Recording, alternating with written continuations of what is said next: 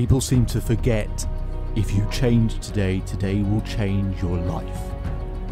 3, 2, 1, and we are live. Welcome to episode 69 of the Self-Belief Chief podcast. You're here with life and performance coach David Hulman. And what I wanted to bring you in today's session is, in all walks of life, we have to sell. And some of you may be thinking, well, hang on, no, I don't sell. That's not what I do. No, we are all having to be salesmen and women, every single day. Selling people on who you are, selling yourself as a partner, selling your business, selling your product or program, selling yourself as a parent, whatever it might be. We're trying to convey an impression to someone else that we can add value, that we can be of service, that we can actually provide something extra to what they have and extra to their life.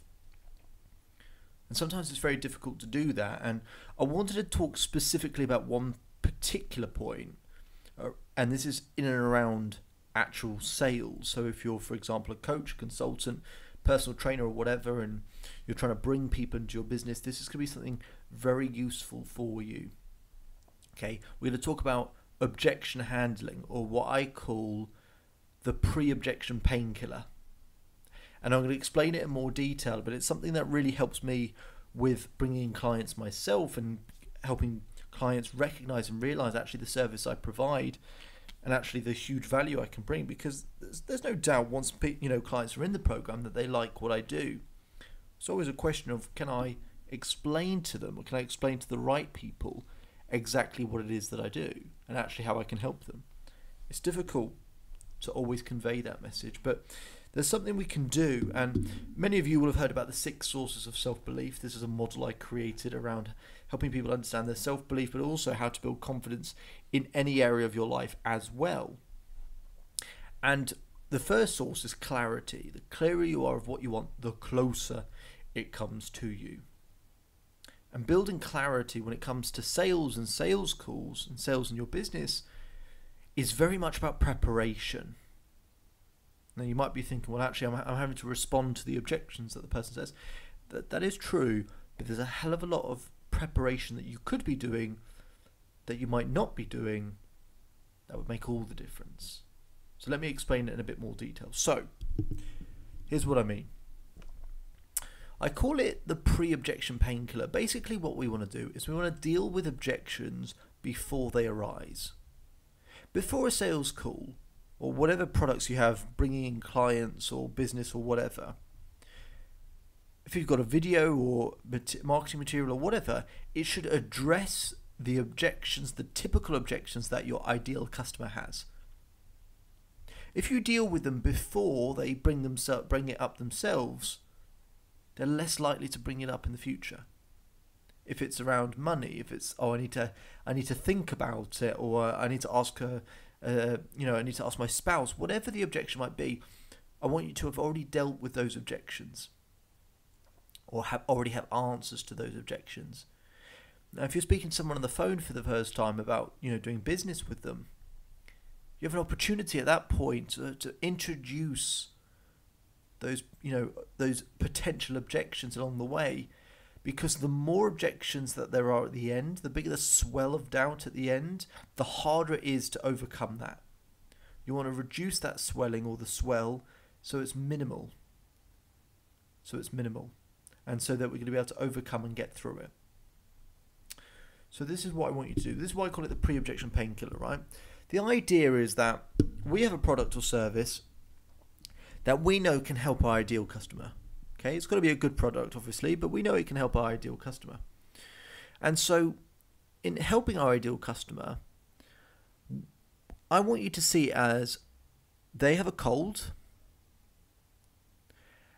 and we want to get them to come out of the house to see how bright and sunny it is. Okay, they've got a cold, we want to get them outside so they can see it's bright and sunny. What we want to do along the way, which I call the pre-objection painkillers, is we want to give them, paracetamol, anti-inflammatories, whatever it might be, in order to make them feel a bit better and a bit better and a bit better. So by the time we ask them, hey, do you want to come outside and see how bright and sunny it is? They already feel a bit better. Does that make sense? So if they're still feeling like shit and they're really down and their cold is awful, and we try and ask them the question, do you want to come outside and see how sunny it is? What's the likelihood they're going to? 0. But if we say, here's this thing that, gets rid of your blocked nose, and here's this thing that gets rid of your headache, and I know you're worried about your sore throat, and actually this is how I help people deal with a sore throat, and they get rid of all of these things. By the time you ask them, and they've actually they've heard the how you've dealt with that particular objection before they brought it up, they can embrace it, they can think about it, they can digest it, and they've digested it, and the body has taken it all in. That the body is now responding to that stuff. They're now listening, and they're now responding to what you have to say, because you're making little things that are constantly making them feel a bit better and a bit better and a bit better, so they'll keep listening. So by the time you do say to them, do you want to come outside and see how sunny it is? They'll go, you know what, yeah, I do actually, because you've helped me, I feel better, and when I feel better, I'm more likely to do it. Now here's the very important point. There is a balance with sales, and one of the things is you have to get them to truly articulate how difficult their situation is. Get them to tell you the truth of how bad it is at certain points. Don't put the words in their mouth, but ask them questions so they really relay to you how bad their situation or problem is. And then you go, okay, well, I've got the solution. But here's the thing we don't want to do. On a sales call, we don't want to say, it's okay. They tell you their pain points. It's okay. It'll be fine. Or give them little hints or tips or tricks or whatever that make them feel better. Because there's a balance. We want them to, recognize their pain, but we want them to recognize that they can change, but they need our help to change, which is the reality. We don't want to go too far the other side where they need to change and they believe so much in the conversation that they feel now they can do it on their own, which the reality is they can't. So we want them to be able to believe that they can change, but we don't want them to believe that it's just them on their own that can do it, because otherwise they would have solved it already. And people can get caught up in terms of, I had a good conversation, and then the next day it goes back to normal, because there's no such thing as quick fixes. And that's what a lot of people are looking for. And you have to, there might be an objection you address early. I don't do quick fixes. I address problems. I address them head on.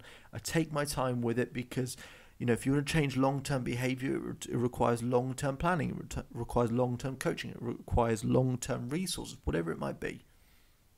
And so that's an important thing to consider and to bring up and talk about in amongst all of this stuff.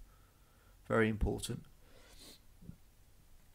So whatever, you need to do your research before calls into your client, but research also into what are the common things that prevent people from taking action or taking necessary action so to go and get the result that they want, to go and get the help that they need.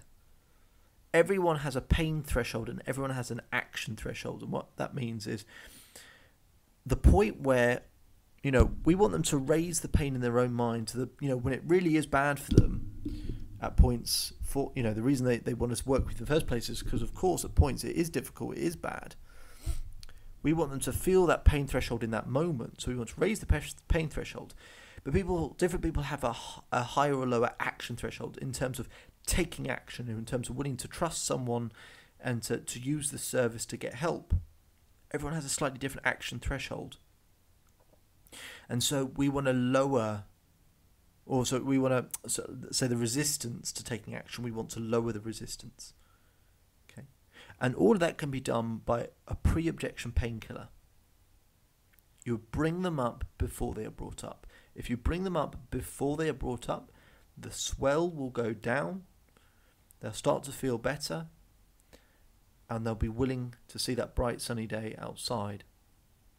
And you know what? I've talked about this in terms of business context, but this is true in all areas of life. If we already know up front what's hurting someone, know up front what's stopping them from moving forward or taking action, we can become so much more valuable in people's lives. and make a huge difference to them as well. So I want you to consider that. Try and think in other people's heads, how can I help them before they ask for help? This has been David Hulman. If you change today, today will change your life. So enjoy the rest of your day. Enjoy the rest of your life wherever you are. And I'll speak to you again soon.